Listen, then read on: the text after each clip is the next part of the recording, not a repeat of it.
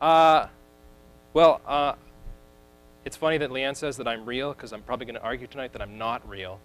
And I just wanted to say, I got so worried about copyright laws that I had my kids make some of the artwork for tonight. So I hope they don't sue me. So I'm going to be talking about the Confabulous brain tonight. My son Caden did a fantastic coloring job on his brain here. And I'm going to start with seemingly a simple question, but I think we'll see that's actually a very complex question as we go through today. How do you know that you are here? How do you know that you're in this room, that you're next to these people on this night? How do you know who you are? I mean, I can ask the same question to myself. How do I know that my name is MatthewCollins? How do I know that I'm a professor at this school? How do I know that I'm married? How do I know that I like Doritos? It seems like a simple question, but it's actually quite complex. And what it comes down to, a question of what is actually real. Now, philosophically, reality is defined as the state of things as they actually exist. Not as they're imagined, not as they appear in your thoughts, but as they exist in the physical world. And this is actually a really deep question that has been explored in one of my favorite movies, and I take any chance I can to talk about The Matrix. So if you haven't seen it, I'll give you a brief synopsis. In the movie, Neo, played by Keanu Reeves, a wonderful Canadian, is getting these cryptic messages on his computer monitor who he believes are from this man named Morpheus. Neo eventually finds Morpheus, and he finds out very disturbing things about what he thought reality actually was. What Morpheus tells him is the state of reality, as human beings experience it, is not what we think it is. In physical reality, what human beings are simple batteries for this malevolent race of sentient machines. That's all we are. But what we experience in our reality is simply sensory experience fed to the brain, a neural interactive stimulation, a dream world. That's all it is. And you might say to yourself, well, what a fantastic Hollywood movie. But what the filmmakers are actually exploring in this movie is actually a really deep philosophical question, one that a number of philosophers have attempted to explore themselves. So we can take someone like René Descartes, who asked, what is real and what is an illusion? Now, Descartes reached this interesting conclusion. He said, when I dream, what I see, what I feel, feels real to me. And if that's the case, how can I ever trust my senses to tell me what is real about the world? If I can't tell when I'm dreaming, and if I can't tell when I'm awake, what is real? Right? And it's the exact same thing that they're exploring in The Matrix. Right? When Neo comes to realize that the world he experiences is not truly as it is, that he is just another human being living in a pod for his entire life, being farmed for his energy, he can't trust his senses anymore. And this is the same conclusion that Descartes comes to. Now, Descartes comes to an interesting conclusion after this. He says, if I can't trust my senses to tell me what is real, what is fiction, what is fantasy, what is truth, the only thing that I can trust is my mind. Because when you come to this conclusion that perception is unreliable, you have nowhere else to look for knowledge except for your mind. And this is what Descartes comes to do, and this is where he says, well, the only thing I can really know is I think, therefore I am, cognito ergo sum. And it's the exact same thing that happens in The Matrix. Neo comes to realize that the difference between The Matrix, this neural interactive dream world that he thought was reality, and what actual physical reality is, that human beings are just pods being farmed to their energy, he comes to realize that the only thing he can trust as well is in his mind. And in fact, when he asks Morpheus about what is real, when he first realizes that the world isn't as he thought it to be, Morpheus poses this really interesting question. Well, what is real? How do you define what is real? If you're talking about what you can feel, what you can smell, what you can taste, and what you can see, then real is simply electrical signals interpreted by your brain. But this in itself is another statement. is this actually the case? Can you trust your brain to tell you reality from fantasy? Truth from fiction? So let's shift perspective on this question a little bit. Let me ask you a question I know you can't answer. Who is Mrs. B? And let me tell you how we can answer this question in two different ways. If you ask Mrs. B who she is, she will say, I'm almost 50 years old. I'm a psychiatrist. I'm currently in the hospital because I've suffered a ruptured blood vessel in my left leg.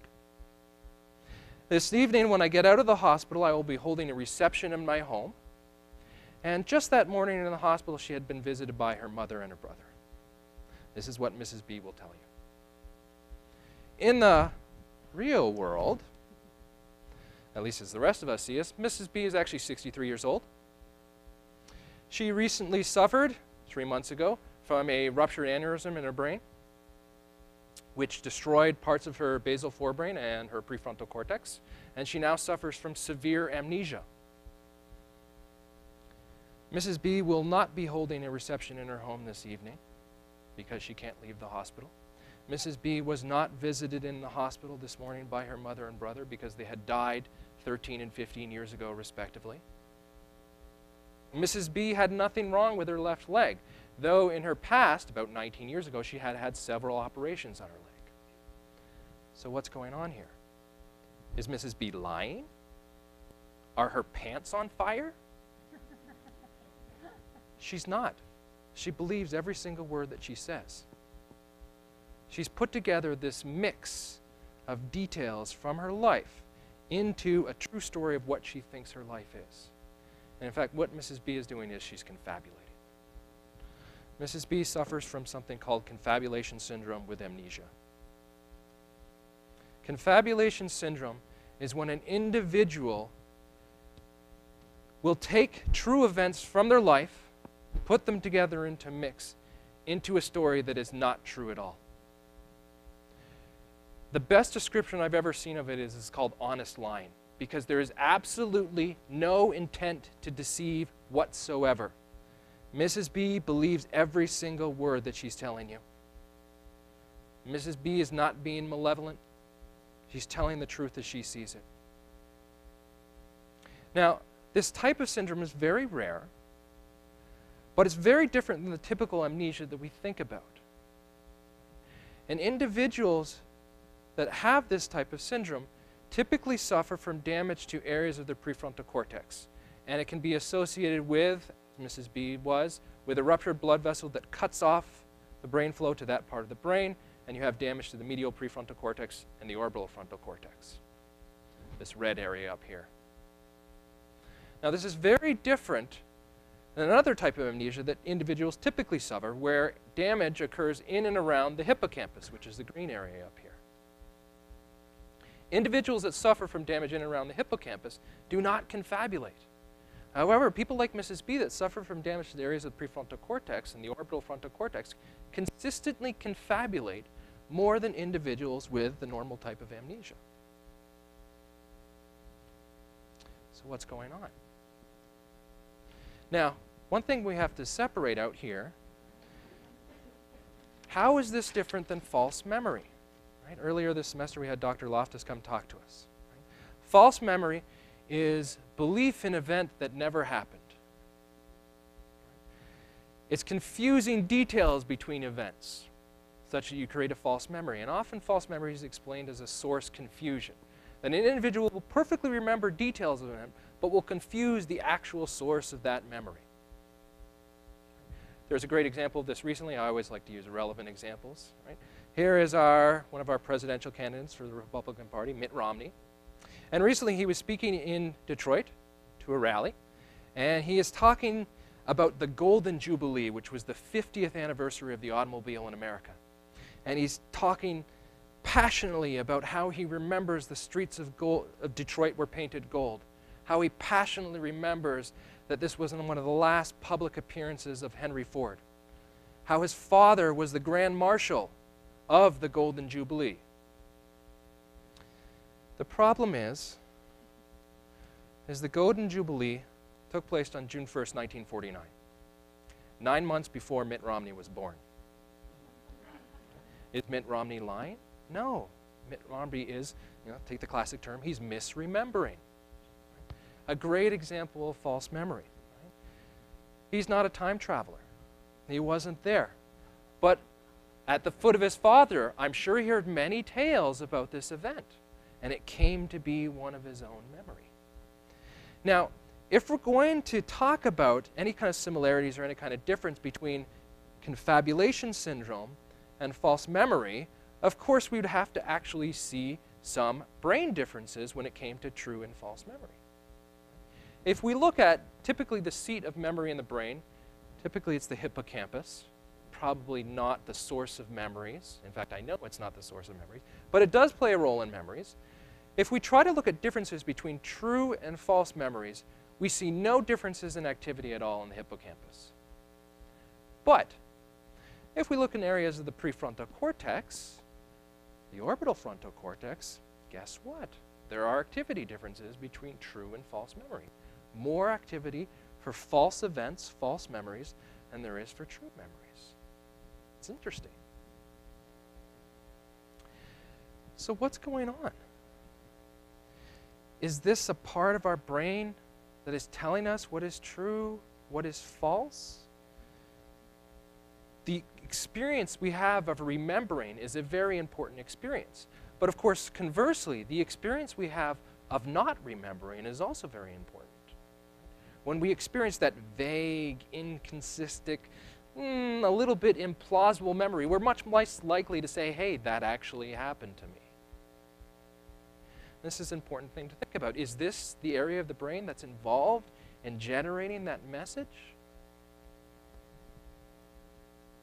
Well, the problem is every day you do fine telling the difference between fantasy and reality. You watch TV, you read books, you watch movies. Anyone ever here confuse themselves as being in the Matrix? Anyone here confuse the difference between their life in a book versus their life in reality? I hope not. So what's going on? Do we have some kind of area in the brain that tells us what is real, what is not real, what is fantasy, what is reality? Well, let me tell you about a really interesting study. In this study, what they had people do is they had people judge one-sentence scenarios. And they're asked to judge these sentences whether they're possible or impossible. And in the scenarios, they're asked to think about a real person, like a friend or a relative. And then they're asked to think about this real person interacting with one of three types of people. In one situation, they're going to interact with a fictional character like Cinderella up here. Right? I hope we know Cinderella doesn't exist, right? We are in Florida. It's not real when you see her at Disney World. So they're thinking about this real person interacting with this fictional character. In a second situation, we're going to think about this real person, a friend or a relative, interacting with a real person, but a real person that's famous, like George Bush. In the third scenario, we're going to think about this real person, this friend or relative, interacting with another real person, another friend or relative. Right? So here is the friend of the subject interacting with the subject's mother. And these interactions occur in two different contexts. One is an interactive context, such as someone spoke to George Bush or the name of the friend yesterday, and you're asked to judge, is this possible or impossible? In the other situation, it's an imaginative context where someone dreamt about George Bush or the friend yesterday. And same thing for the fictional character. But of course, in the fictional character case, it's impossible, I hope. And what they're looking for is they're looking for MRI differences between these three situations. The fictional character, the real famous, and the real person that they know. And we see some really nice differences. Areas of the prefrontal cortex, the orbital frontal cortex, are more strongly engaged when they're asked to make judgments about real people that they know. Areas of the prefrontal cortex, the orbital frontal cortex, are engaged at a medium level for a real person that's famous. And of course, we see the lowest level of engagement for that fictional character, Cinderella. So what's going on? Well, a lot of these areas in the brain, the prefrontal cortex, are actually involved in retrieving episodic memory. They're involved in self-referential processing, how closely a stimuli is related to you. Could it be that these areas are becoming active with more details, stronger associative context to tell you whether someone is real or someone is not real? Are they becoming more active to give you the details about the difference between truth and fiction, fantasy and reality? Now, this is an interesting thing to think about, because here we've explored one area of the brain. It's destroyed in confabulation syndrome, and guess what? People confabulate. We see differences in this area of the brain between true and false memories.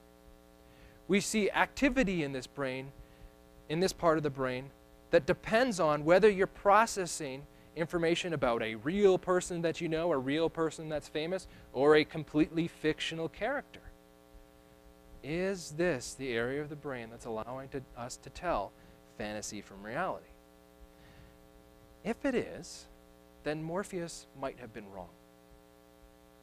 Because in fact, the activity in your brain is failing you. Those people with confabulation syndrome are failing from the activity in their brain. Those same electrical signals that tell you what's truth, what's fiction, aren't telling you what's truth and fiction. They'll tell you what's truth, they'll tell you what's fiction. Fantasy and reality is in the same place in the brain. So this is an interesting thing to think about. And so many philosophers through the years, and it's been an especially popular topic in postmodernist philosophy, people like Descartes, people like Leibniz, people like George Berkeley, have studied this question for so long. And yet, I think it's probably best summed up, this difference between fantasy and reality, if it's simply electrical signals, and we can't tell the difference, by my favorite postmodernist philosopher, George Costanza, when he said, "It's not a lie if you believe it." Thank you.